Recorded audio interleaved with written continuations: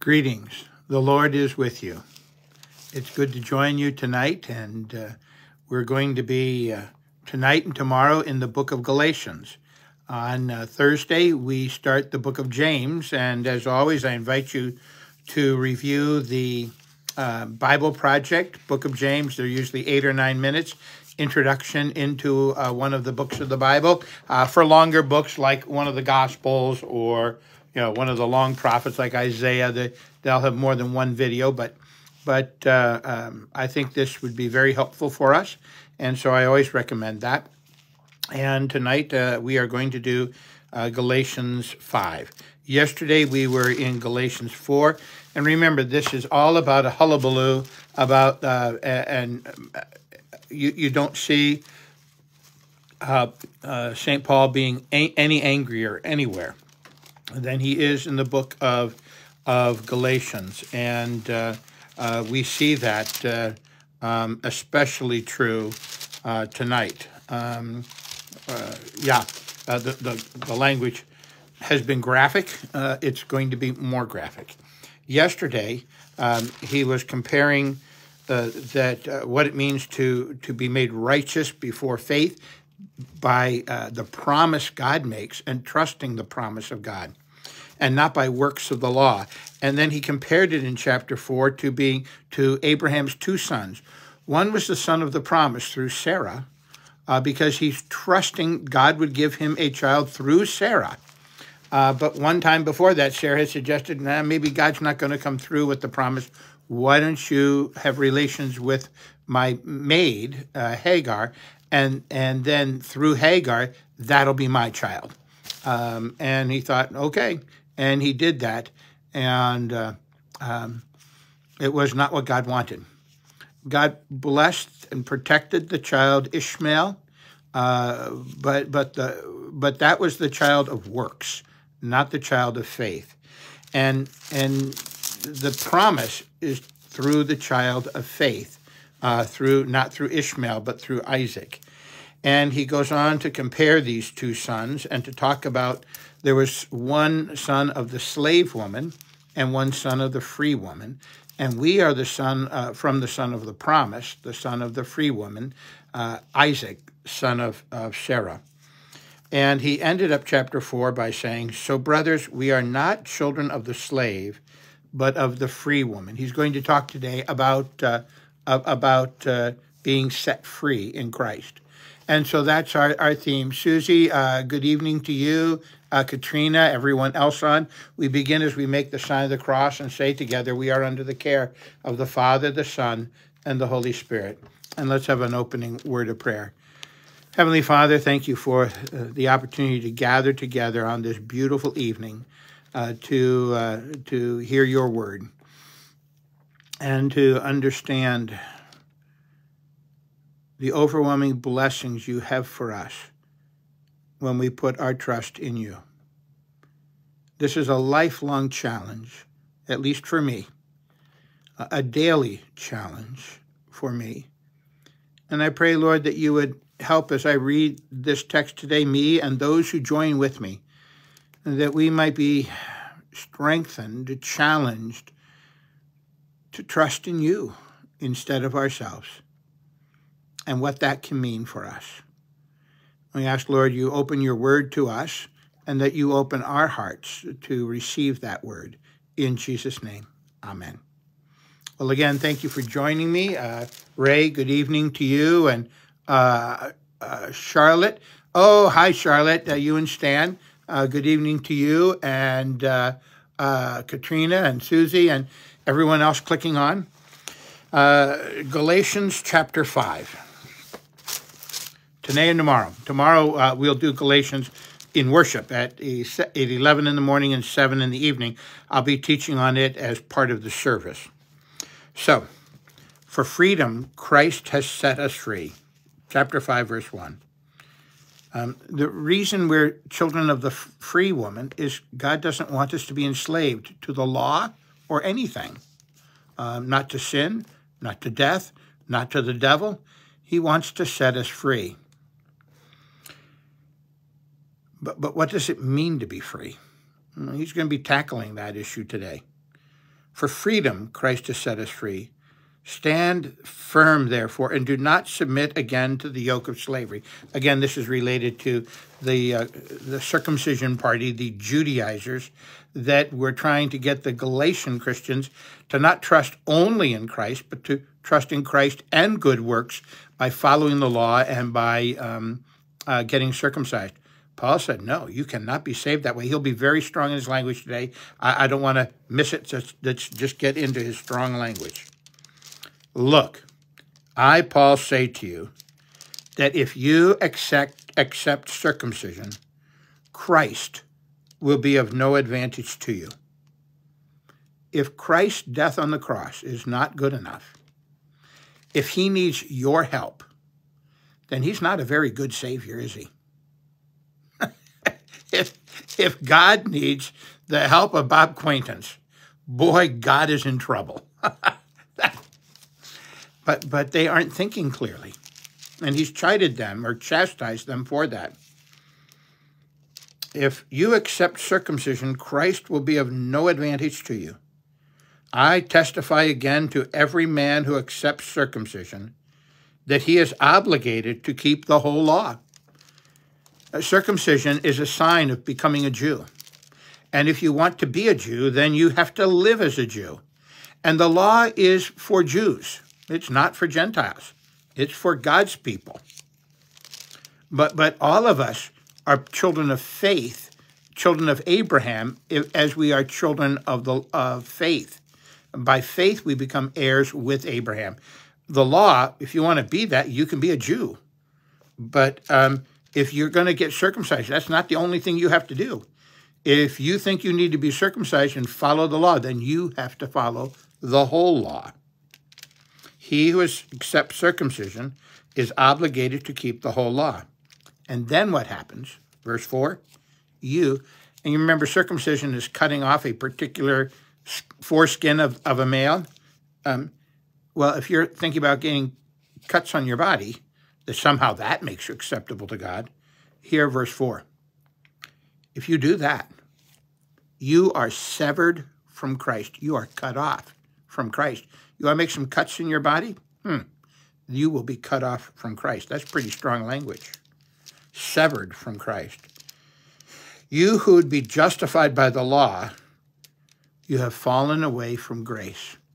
We are saved only by the incarnation, God coming to earth to save us, to be one of us, and then dying on the cross that he can take us to heaven. He comes down, the incarnation and the death and resurrection of Christ. He makes us right with God. It's all his work, the coming to us, the dying and going to God and bringing us to God with him. And if you are severed from Christ, you who would be justified by the law, you have fallen away from grace. And if you've fallen away from grace, you've fallen away from forgiveness, from heaven, from the presence of Christ, the Holy Spirit. You've just cut yourself off from Christ. Good grief. For through the Spirit, there's not two options here. We are saved by grace alone, by Christ alone, through faith alone, by God's word alone. Oops, I'm knocking things off my desk here. For through the Spirit, by faith, we ourselves eagerly wait for the hope of righteousness. We are already made righteous, as we heard in Hebrews chapter 10, that he has perfected for all time those who are being sanctified. We are already made perfect, but we are in this life becoming what God has made us to be. And so we've already received righteousness. He has made us righteous by faith in Christ, and then we are in the process of becoming righteous. Through the Spirit, by faith, we ourselves eagerly wait for the hope of righteousness, that one day I will look like I wish I look. And I don't mean on the outside, but that one day I will be the person that I desperately wish to be. For in Christ Jesus, verse 6, in Christ Jesus, neither circumcision nor uncircumcision counts for anything, It doesn't matter if you're in Christ, whether you're a Jew or a Gentile. Circumcision or uncircumcision means nothing if you are in Christ. But only faith working through love. What a wonderful phrase. The only thing that matters is, first of all, faith. And faith that shows itself in acts of love. Our faith is not, therefore, just an intellectual, I believe Jesus died on the cross for me, but it's a relationship with Christ that is life-giving, life-changing. We become new creations, as we heard in last Sunday's second lesson. And so as a new creation, as Christ is living in us, what does Christ look like? He looks like love. And so we begin in this hope of righteousness, becoming more like Christ, that we become more loving, loving God with all our heart, soul, mind, and strength, and loving our neighbor as ourselves. The only thing that matters isn't whether we're Jews or Gentiles, but whether we believe and whether we love. Only faith working through love. Verse 7, you were running well. When he preached to the Galatians and they came to faith, he said, you are running well.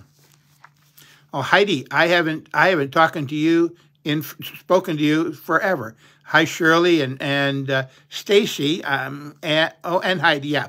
So, whoops, I think I lost some of my. Let me get my. There we are. That's better. I'll stop hitting my screen. You were running well. You started off when I brought the gospel to you. You believed, and you started off really well. Paul journeyed through Galatia, which was about the size of Ohio, walking around. And then when he was left for dead, after being stoned, he got back up, went into that town, went to another, and then went right back around the towns that he had been to at first. He left them. He heard reports about them, and they started off well. But sometime after Paul was there, then those circumcision people came, and the Judaizers, and tried to present a perverted gospel, which is not the gospel, that you need Jesus and something else. Ugh. You were running well. Who hindered you from obeying the truth? The truth is, if Jesus isn't good enough, then he's not a savior. You'll have to save yourself. And that makes it, like every other religion in the world, hopeless. You are running well. Who hindered you from obeying the truth? This persuasion is not from him who calls you. This is not from God. Then a phrase, kind of like a mini parable like Jesus might have told. A little leaven leavens the whole lump. You don't need... if it's just that Jesus is like 99% of the way to God, faith in Jesus, but you do have to do one thing, get circumcised. A little leaven leavens the whole lump. If you have to start down the journey of works to please God, that somehow God's going to love you if you pray harder, attend church more frequently, if you can't understand that God loves you and wants to come and live in your heart and have a personal relationship, life-giving, meaningful, intimate relationship with you, and it's all going to be what he does and how he comes to you in his absolute grace, if you don't understand that, then the leaven's been working in your life and is drawing you away from God, which is absolutely what you know to be true, because every time you have to confess your sins, you know that you have fallen away from God. And if you're not confessing your sins, 1 John chapter 1 says, if we do not confess our sins, the truth is not in. If we say we have no sin, we deceive ourselves and make God a liar, because every person is a sinner. No, we don't need to deceive ourselves. We know the truth, that we are saved by grace. Don't go down any other road. And Paul now switches to a word of hopefulness. Verse 10, I have confidence in the Lord. He didn't say, I have confidence in you. No, he's pretty upset with them. And his confidence isn't in humans. He has no confidence in himself. He said, my confidence is in the Lord, that you will take no other view. His confidence is that he's praying and he knows the power of the gospel. And there's no other power greater than the gospel message, that you are saved by grace, that your relationship with God is founded and built on grace alone. I have confidence in Jesus. He's holding on to you, and I trust that the Good Shepherd is going to lead you to quiet waters and green pastures, and you'll be just fine. I trust in the Lord that you will take no other view. I have confidence in the Lord. And the one who is troubling you will bear the penalty, whoever he is. There is a day of judging for what we teach. And if someone's teaching falsehood, they will have to answer to the Lord for that. And it's a strong word, but I don't always get things said right. And I'm sure there'll be an accountability for that. I thank God that the accountability that I know in the end, that I am only going to be saved, not by being correct and right all the time. Isn't that a silly thought? But I'm going to be saved by grace alone, this poor sinner, the only way God does it. So I have confidence in him. And the one troubling you, he'll bear the penalty, whoever that is. But if I, brothers, still preach circumcision, which he doesn't, why am I still being persecuted? This gives us a key to understanding one of the reasons the Judaizers or the circumcision party was coming around wasn't only because they believed that you really had to be a real Christian, you had to follow the Jewish law because they'd been raised up as Jews and they just thought everybody had to be Jews. That wasn't their sole reason. But because Christianity was a part of Judaism, they found that if they got Gentile Christians to be circumcised, the Jews would leave them alone.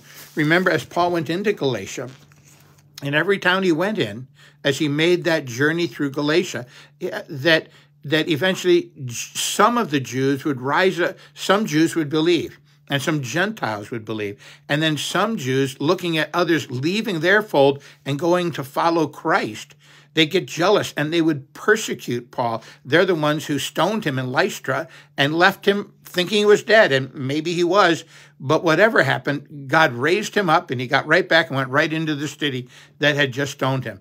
Well, it's mind-boggling, but that was a story we already read in Acts. I won't go back there. But he's being persecuted because he's not making people become Jewish. And that is upsetting Jews. So it seems to be, as we study this, that some of the Jewish Christians thought it's a good idea to be Jewish because then you won't be persecuted. And so they wanted to protect themselves. Well, Paul would have none of that. He was constantly being persecuted because he wouldn't give in to that circumcision party. If I preach circumcision, why am I being persecuted? In that case, the offense of the cross has been removed. The offense of the cross. Paul has much to say about this in 1 Corinthians chapter 1. You can read through that if you choose. The offense of the cross, that is simply by the death of Jesus Christ, the substitutionary death in my place, substituted for me. By his death on the cross, he paid the death penalty for everyone alive. And he frees us from sin, death, and the power of the devil if we but trust in him. And so he says, if I was to get circumcised so as I would make Christianity less offensive, well, then the offense of the cross would be removed. The cross wouldn't save me. And he knows, particularly in his own life, that it is the cross of Jesus Christ that is his only hope of salvation. We're going to have, in the second lesson this coming Sunday, we're going to have Paul's understanding of that as well. He said he's so worked up about this. This next verse is unbelievable. It is extremely clear how worked up Paul is about this. Remember, he's already said that that if you accept circumcision, you are obligated to keep the whole law, and you are severed from Christ. Strong language. Here's another strong one. Verse 12, I wish those who unsettle you, those who are causing a problem among you, I wish that they would emasculate themselves. Not just cut off the foreskin, but the testicles. Oh, jeepers. I said it was graphic language. I wish they would emasculate themselves because they're trying to emasculate the cross, and he will have none of it. St. Paul is for Jesus. And it doesn't matter if he's stoned, shipwrecked, beaten, imprisoned, killed. He will be for Jesus, period, and Christ alone. Again, 1 Corinthians chapter 1, worth your time. Verse 13, for you were called to freedom, brothers. So here's going to talk about what does it mean to be free in Christ. Only do you not use your freedom as an opportunity for the flesh. Freedom in Christ is freedom from the demand of the law and the powerlessness of the law to save you or to help you in your standing before God. The law can tell you what to do. It can't help you to do it.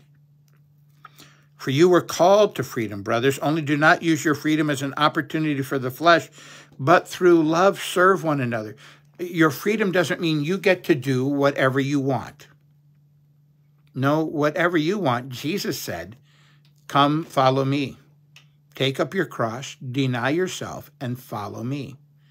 Take up your cross, deny yourself, and follow me. That's like what comes natural to you. Best not do that. Best do what the Spirit calls you to do. Going the way of what naturally comes your way is the way of the flesh. Only do not use your freedom as an opportunity for the flesh, your sinful nature you were born with, but again, through love, serve one another. What matters? Only faith working through love. What matters? Only through love. What matters is use your freedom to love others, to love your neighbor, to serve one another, to serve your family, your fellow Christians, your neighbors, your co-workers. All of those are called neighbor. There's yourself and there's everyone else, your neighbor. Serve one another. For the whole law is fulfilled in one word. You shall love your neighbor as yourself. Leviticus. Jesus quoted that. But if you bite and devour one another, if you're fighting, watch out that you are not consumed by one another. This is not the path of Christ. The path of Christ is quite clear. Love. Love seen in service toward neighbor. You shall love your neighbor as yourself. He goes on to talking about this works of the flesh instead of the works of law. The freedom is not the freedom to do whatever you want. We have that in this next section. But I say, walk by the Spirit, and you will not gratify the desires of the flesh. For the desires of the flesh, your old sinful nature, are against the Spirit. They would drive you away from God. And the desires of the Spirit are against the flesh. They're opposite poles. For they are opposed to each other, to keep you from doing the things you want to do. You really want to serve Christ, but your flesh gets in the way. It happens all the time, happens every day. So don't live by what your flesh wants. That's down the wrong path, and we all do it. When we get angry, when we give in to bad habits, whatever it is, we follow our sinful nature.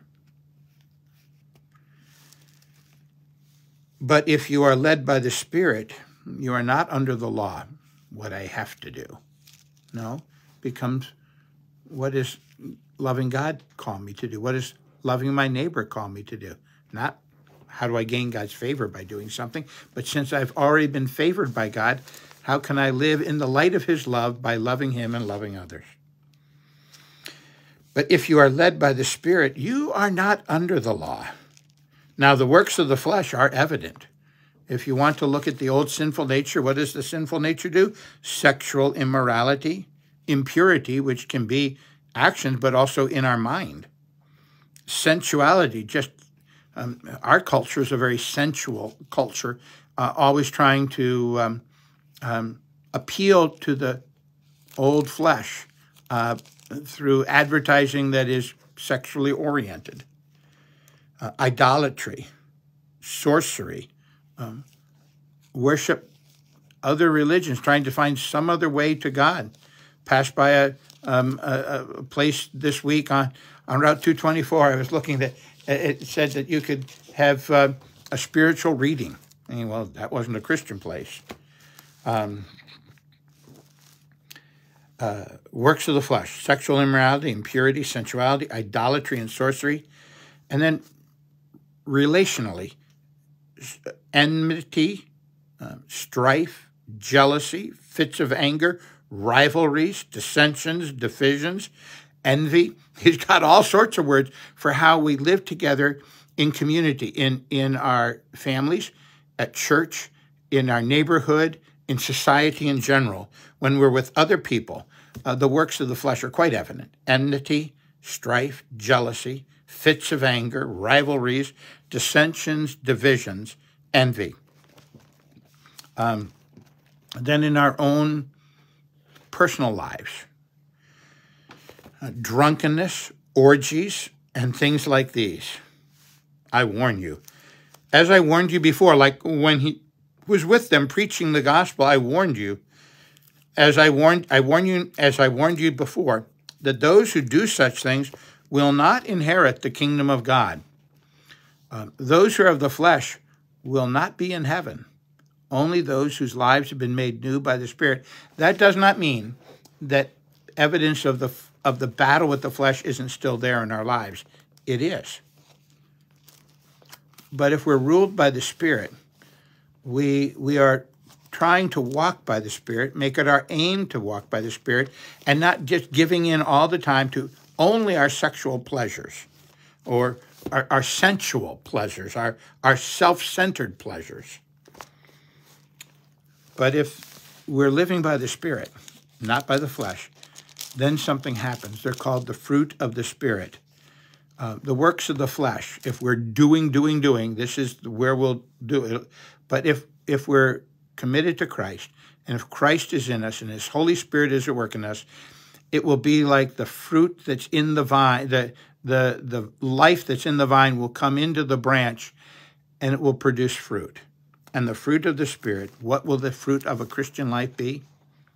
Love, joy, peace, patience. We were just looking at this verse in our confirmation class this last Sunday and talking about people that they knew. And sometimes in them, what does love look like? What does joy look like? What does peace look like, or patience? And they could get pictures of it, of what wasn't patient and what was patient, and how hard it is to love. What does it mean to be joyful? What is it to experience peace? Well, these are the things God gives abundantly. And if they're things that you want, there's one place to get it, in Christ alone. And giving your life to Christ, asking him to come and come into your life for the first time, or like our Lenten theme, Psalm 51, create in me a new heart, O Lord, and put a right spirit within me. Just pray that prayer again, that God would come in and renew us.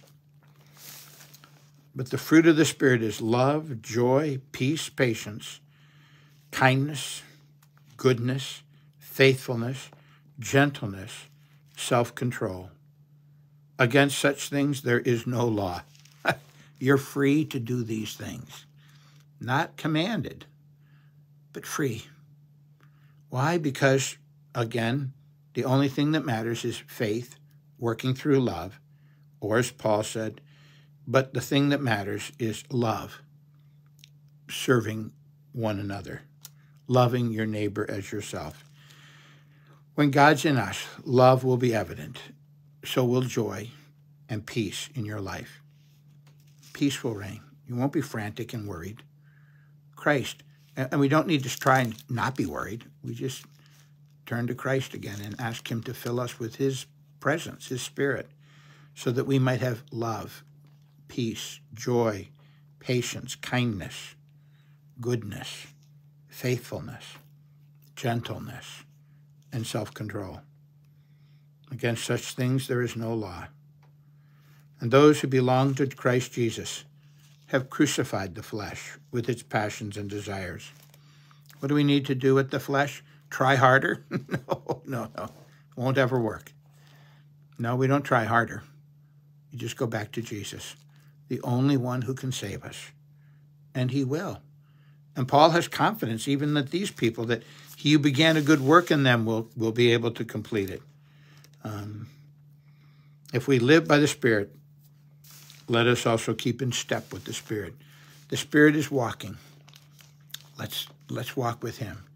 Let's walk with the Spirit, not with your own efforts, to battle those demons inside, or the works of the flesh, or the old habits. No, just try and see where the Spirit is and trust him and walk that way. Last verse. Let us not become conceited, provoking one another or envying one another. No, those are works of the flesh. Let's just love one another. Let's cling to Jesus. Let's live by the Spirit and walk with the Spirit. And he will teach you how to live. He will help you to live. Tomorrow we look at chapter 6. Let's have a closing prayer.